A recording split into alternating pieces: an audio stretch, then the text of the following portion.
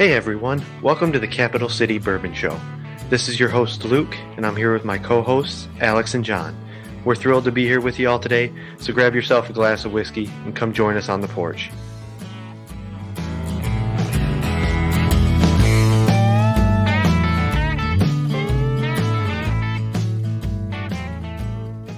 Hey everyone, welcome back to yet another episode of the Capital City Bourbon Show. This is your host Luke, and I'm here with my co-hosts Alex and John. How we doing today, boys? Not too bad. Merry Christmas to everybody listening. And happy holidays. Y'all have a good Christmas? Not too bad, you know. Good. What about you, John? I did just fine. Staying at home with the wife. We didn't do anything. Man. Hey, there's nothing wrong with that. But I did find a little liquor while I was there. Just a little bit, huh? Yeah. I thought you might. So we are very excited to be here today. This is an episode we've been looking forward to recording for quite some time now, and we have two very special guests with us here today from Whistlepig all the way up in Vermont. We have Emily Harrison and Meghan Ireland, who are the Master Blending and Distilling duo from Whistlepig. Ladies, thank you so much for joining us today.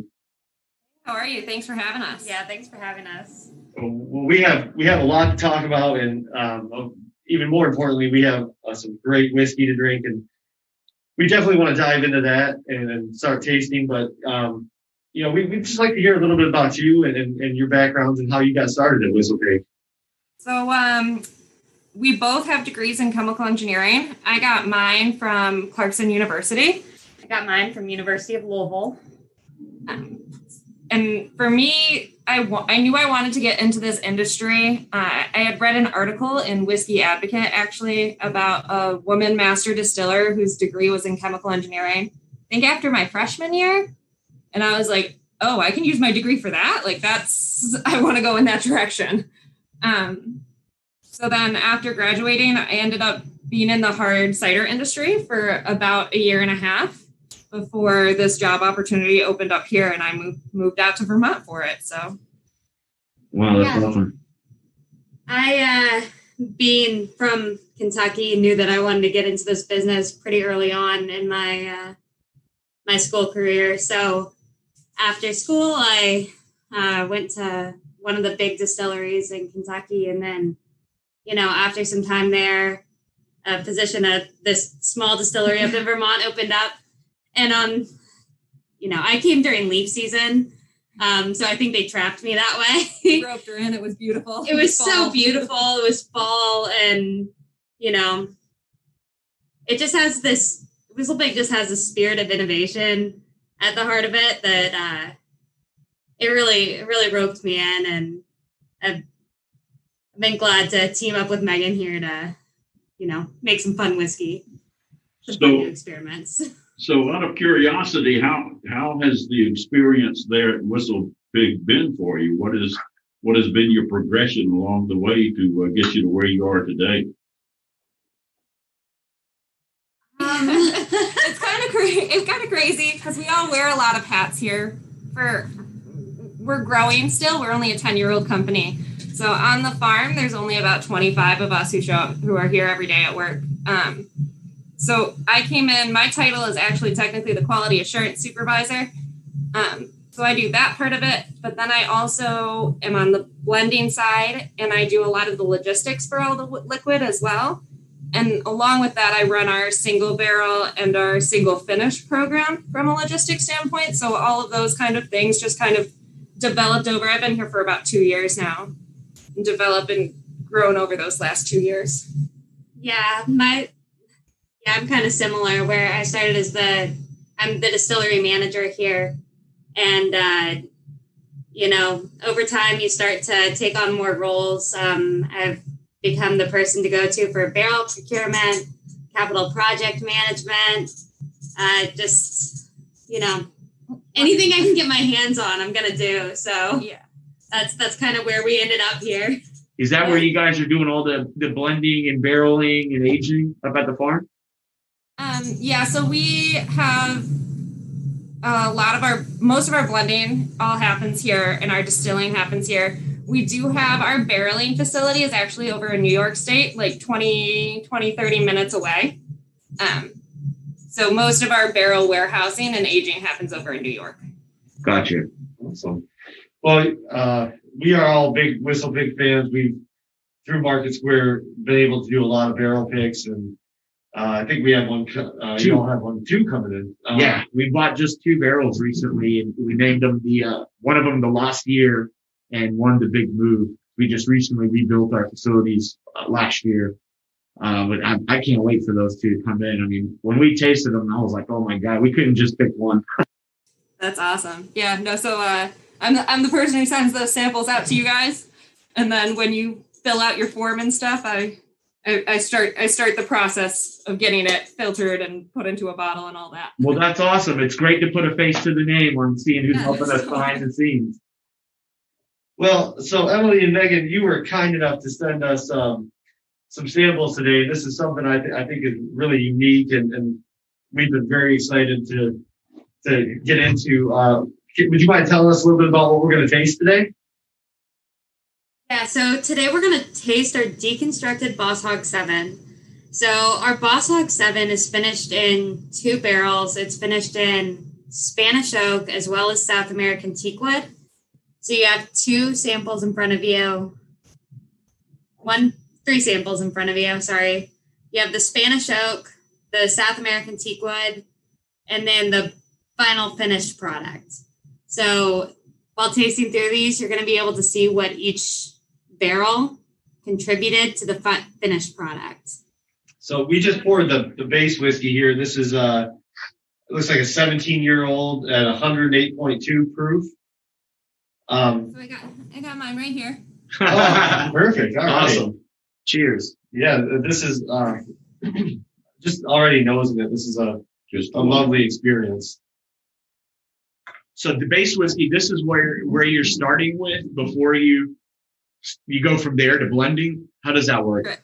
Right. So this is kind of we flag stuff throughout the years ahead of time of like, oh, this is good. This is a really good one. We're going to do something special with it. So this is one of those batches that we had flagged that way. And it just, when we went back through and we tasted and we sampled, it really hit us. And we were like, wow, this could be amazing. And this is what we're going to use this year for Boss Hog. It's got some really strong like rye spice notes to it that we loved. And we knew that a finish to it could really make it special. And this is a blend? Yes. Yep. Yeah, man, that rye spice. Whew, talk about a finish. For 108 proof, there's no heat on that. Like, it's perfect.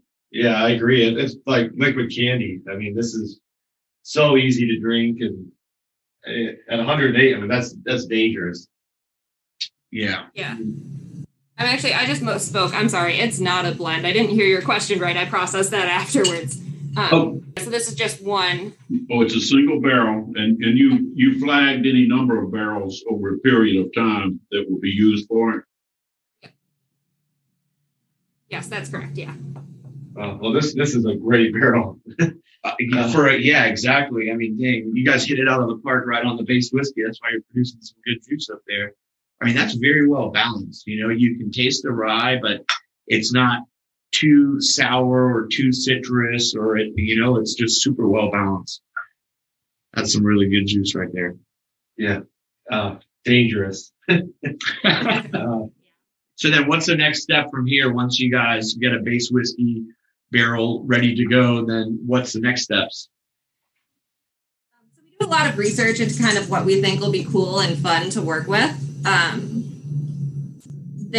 Megan mentioned earlier our single finish program. So our single finish program is kind of one-off cool finishes, interesting barrels that we've picked out. And that's where this year's South American teakwood barrel actually came through that program. So we had found that finish probably about 2 years ago. And kind of decided that this year for Boss Hog is where it was going to really hone in and shine. But our first finish was actually the Spanish oak that we used. So yeah. Emily did a lot of the footwork on that and a lot of the communication. Yeah, so Spanish oak is an interesting wood. It's very heavy in tannins. So we knew we didn't want to do a super long, I guess, aging process in it. We wanted to do a shorter finish in it, so that it would absorb some of the tannins, get a little bit of that flavor, clean the whiskey up a little bit, but it wouldn't overpower that beautiful base liquid right there. We just wanted a cleaner finish to it before we put it in that final South American teak wood. Let's try that. Yeah, let's try that one. Yeah. So how long did you guys do the finishing in that? About 8 weeks or so? No, only 3 weeks. Really? Wow, so that fast, it already started picking up characteristics of that wood. Yeah, for sure. And you'll be able to tell as soon as Now, you see are you using the Spanish oak barrels or staves to season it? Barrels. We used full barrels. We contacted a cooper in Spain, great guy to work with, and he took some convincing. Spanish oak is notoriously difficult to work with. It's a very knotty wood. It uses about 3 times the wood that you would use for a normal barrel, just because of how many knots you have to cut out of the tree. But he finally came around to it, and he told us he hoped we weren't putting anything expensive in it because it was going to leak all over the floor. Luckily, it didn't. He wasn't. Luckily, it didn't. He should have been more confident in his work. But yeah, we got him to make full barrels of Spanish oak. Those are new barrels, brand new barrels. Yep, brand new barrels. Wow. You can sure pick up the oak. Much more than 4 weeks, I think would have been a problem.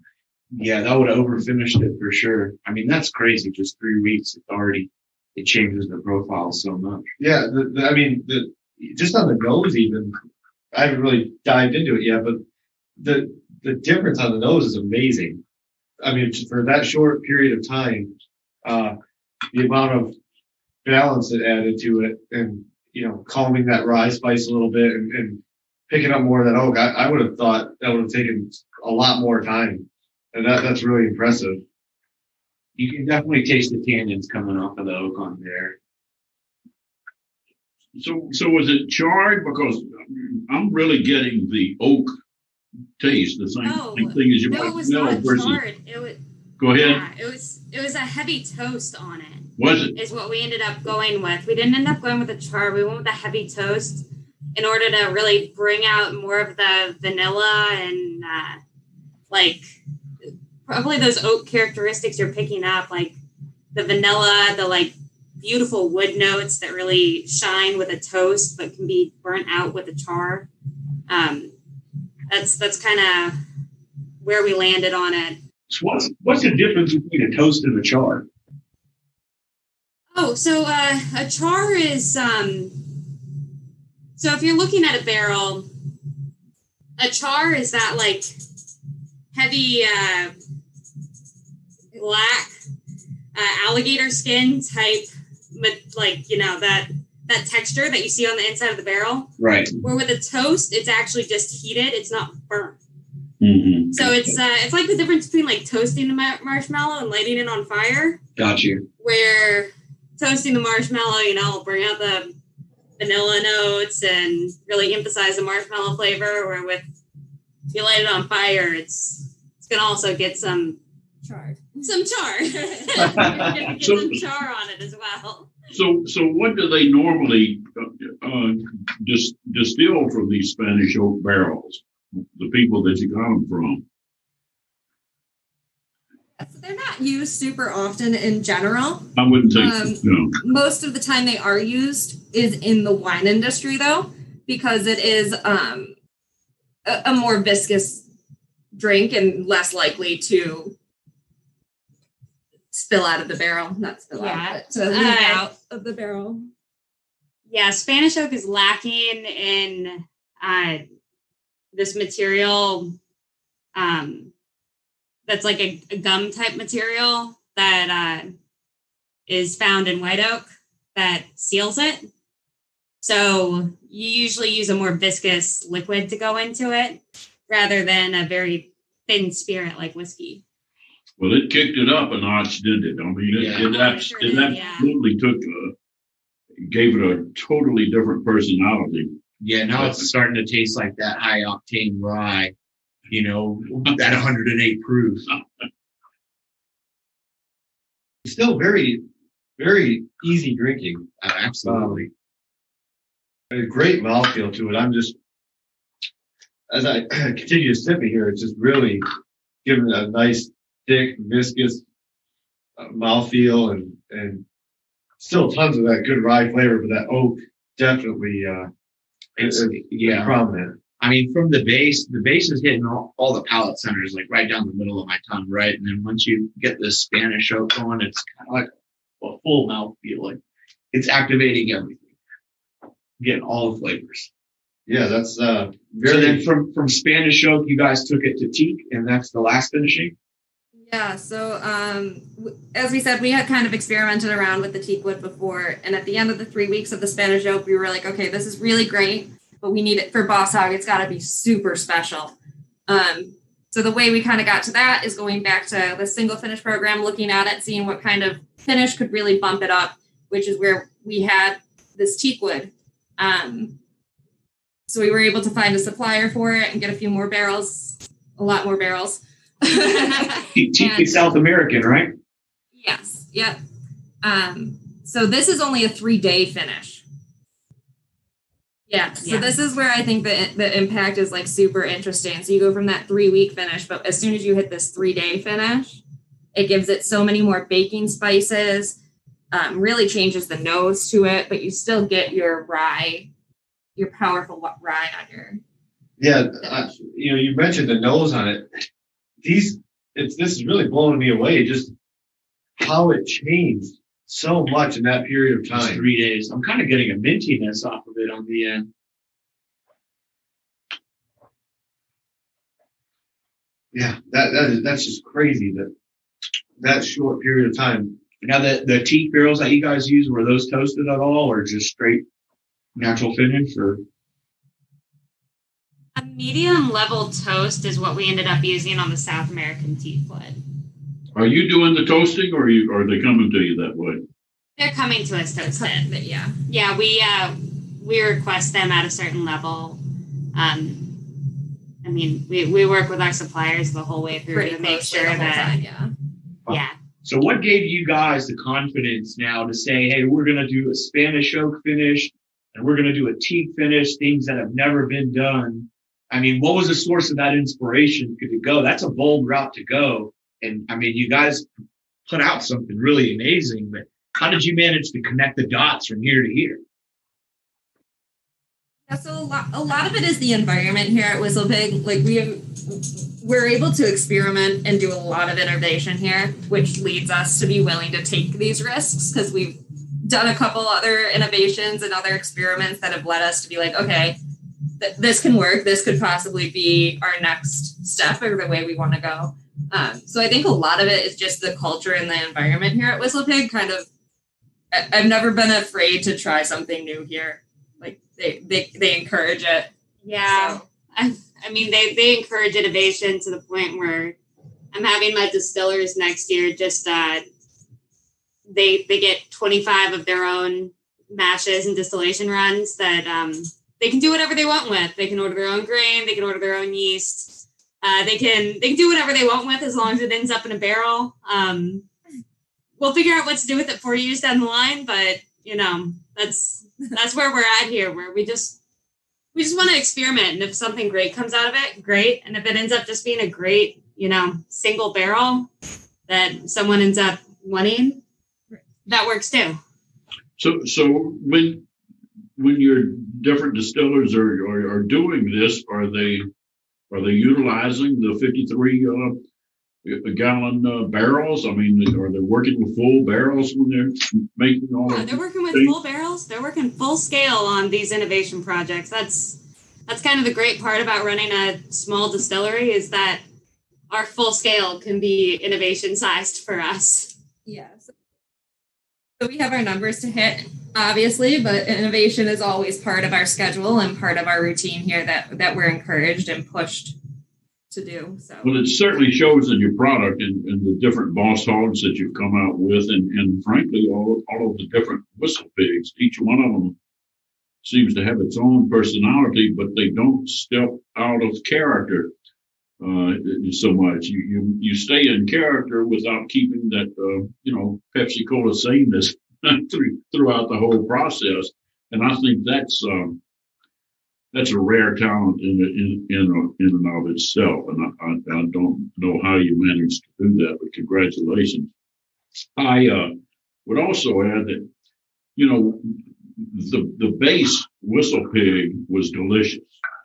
So the very idea that you might try to change that was pretty bold to begin with. I mean, I would have bought that barrel as is. Yeah, that 100%. Yeah, and then when you hit the Spanish oak to it, it gave it some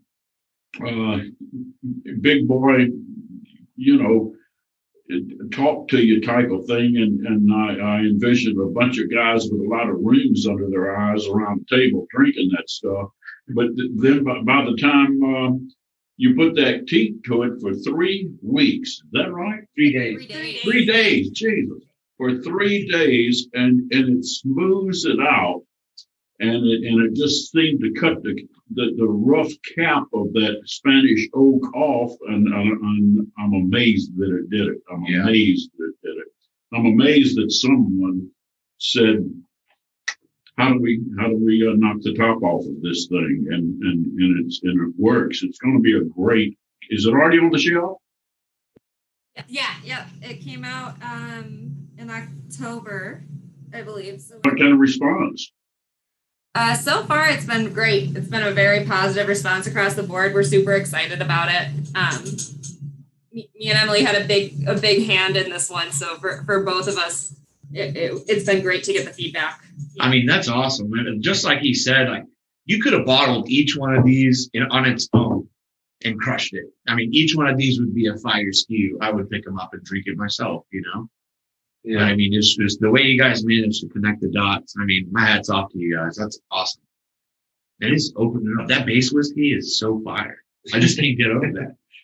Yeah, I think I might revisit that one because that is just a phenomenal ride. And the end product is wonderful, but, taking something so great like that and putting it through this process just changed it so dramatically. But in a good way, to be clear. But it really was so interesting to see how you took these different barrels with this different wood, and the impact was just, it's still blowing me away as I taste through it. Yeah, I mean, now that's opening up a whole realm of possibility in one.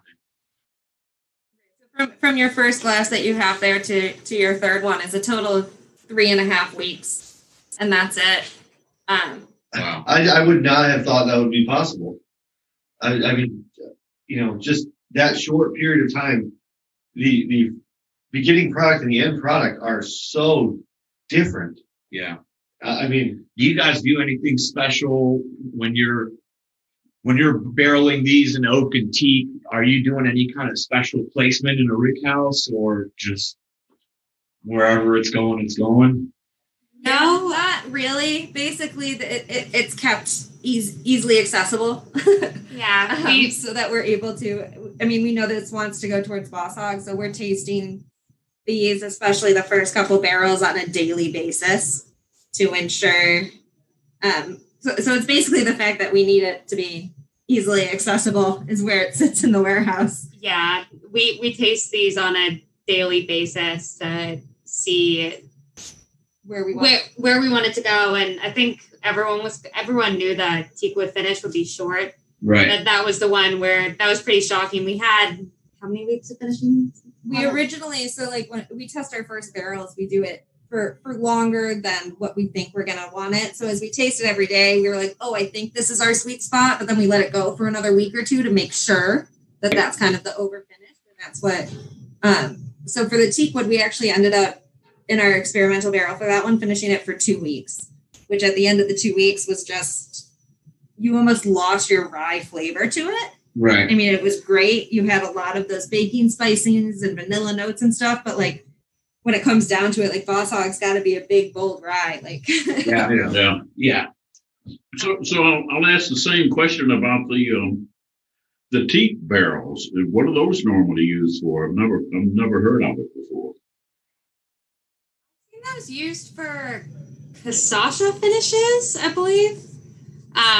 It's another one that's kind of rarely used in general, let alone for liquor. So I think cassasha was the only other thing we really found it. We saw a few beers that were finished in it, but those seem to be more like experimental rather than a standard. So you found a barrel maker that will make these barrels for you out of whatever you want to make them from? No, we have a few different barrel contacts. They all know that we're interested in experimental things, so they'll throw them at us, see if we want them.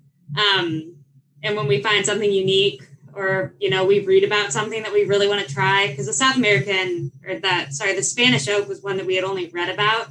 We had never actually tried anything with it. So that was the one where we hunted down someone to see if they would make it for us. But most all the other ones we get are just barrel brokers that know we're kind of down to try anything.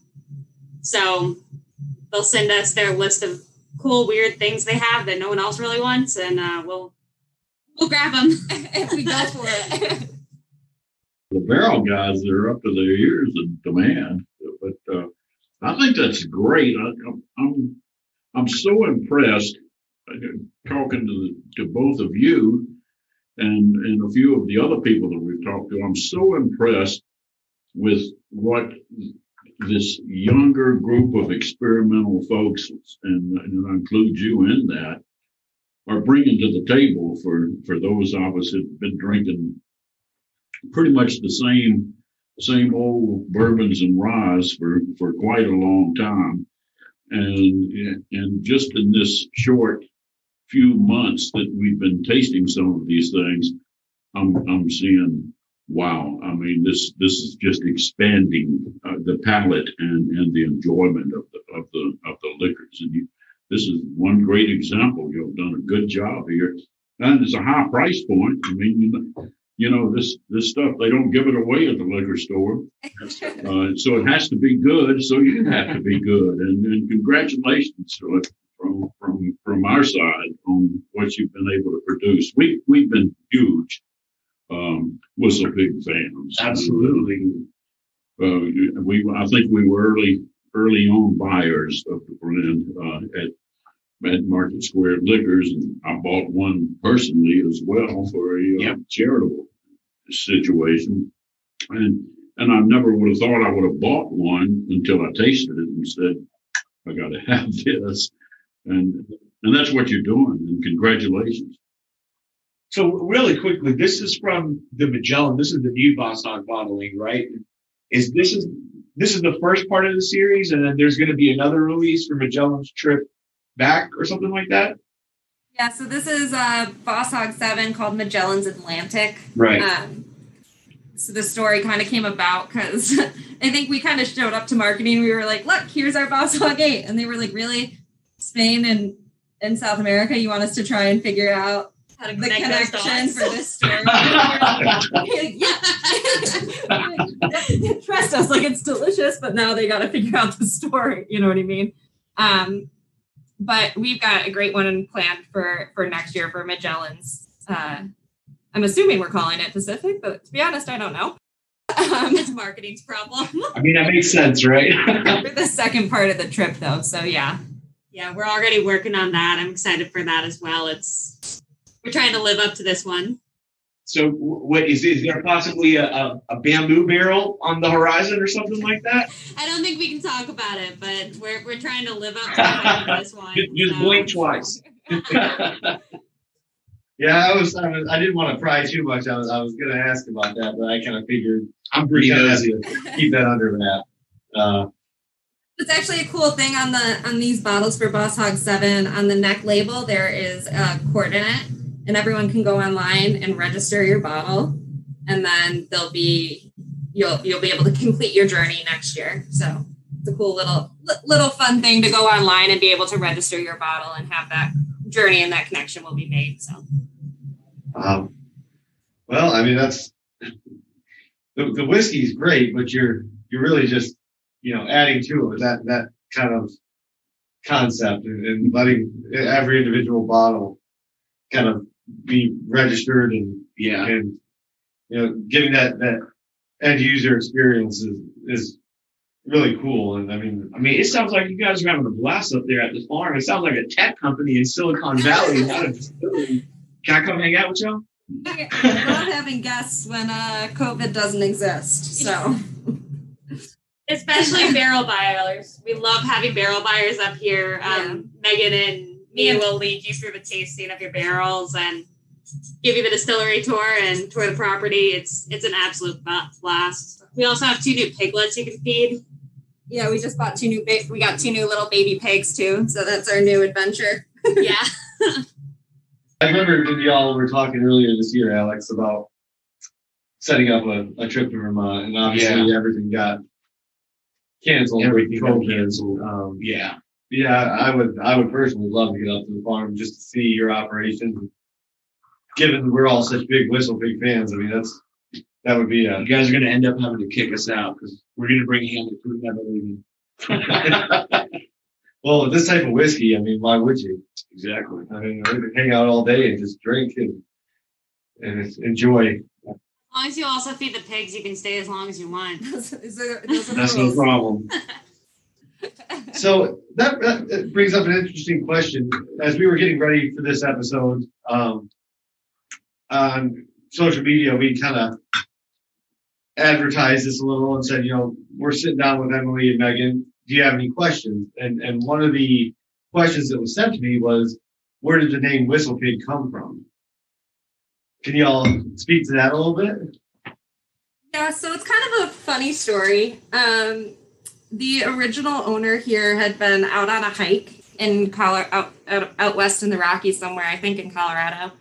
And someone had been coming down the mountain and ahead of him was like, watch out for the Whistlepigs, watch out for the Whistlepigs. Out on the West Coast is apparently a groundhog.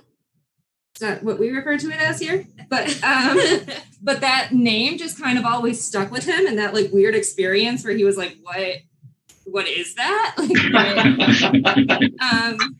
So that name though, and that concept just kind of stuck with him. So when he opened up this place, that was the name that was given to it.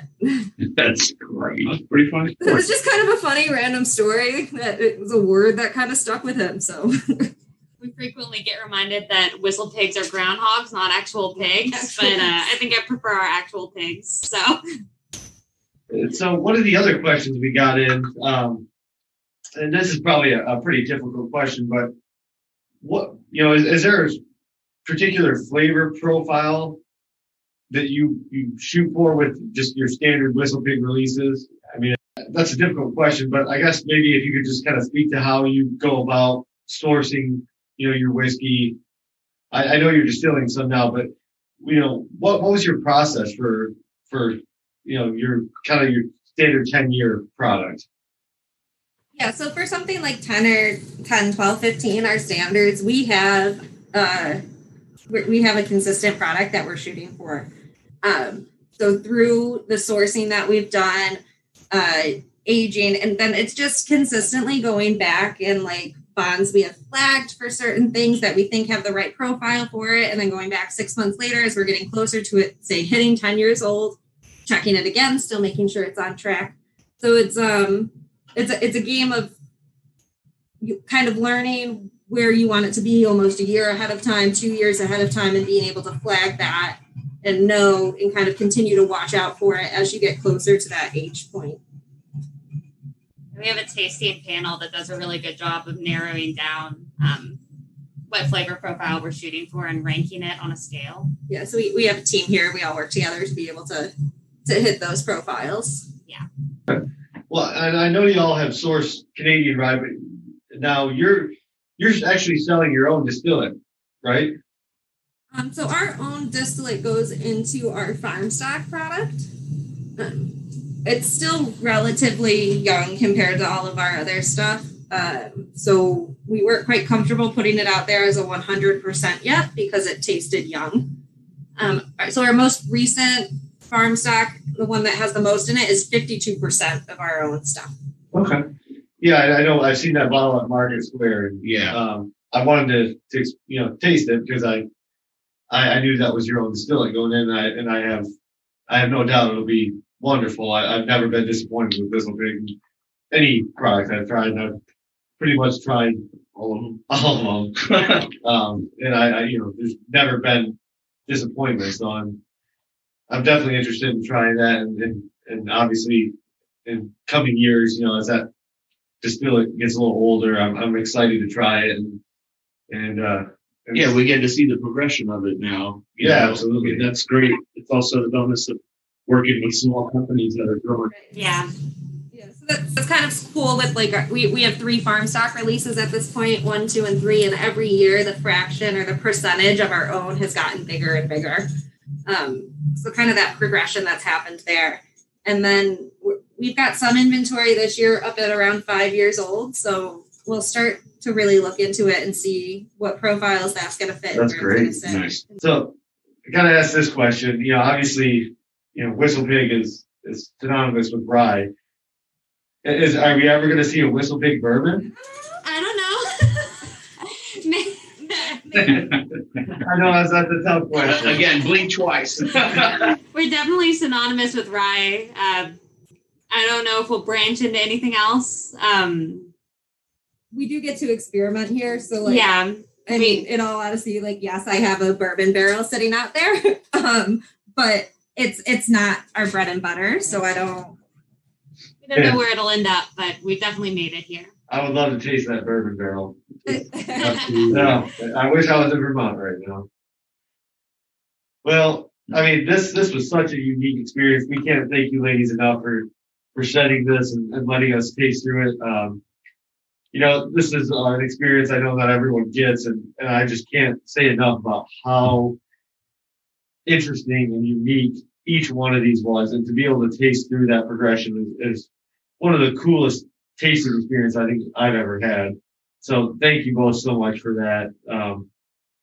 I mean, we knew we liked the Boss Hog VII, but to taste it at these different steps was just... No, this was truly an amazing experience. We definitely appreciate it. And we appreciate you guys taking the time to connect with us so that we can learn a little bit more about Whistlepig and get it out to our listeners. Thanks for having us. It's been fun. Thanks for having us. All right, ladies, we know we got to let you go, but thank you again. This was such a cool experience, and we are very fortunate to have been here with you today. Thank you for everything you do.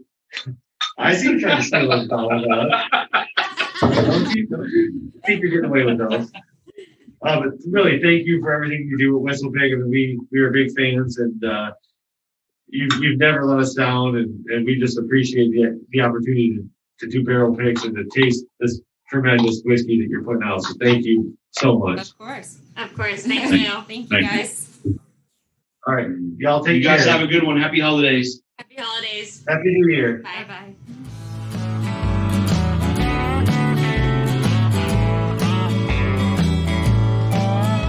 Hey everyone, thanks again for tuning in to the Capital City Bourbon Show. We have more great episodes planned for you in the future, so come back and join us on the porch. Cheers, y'all.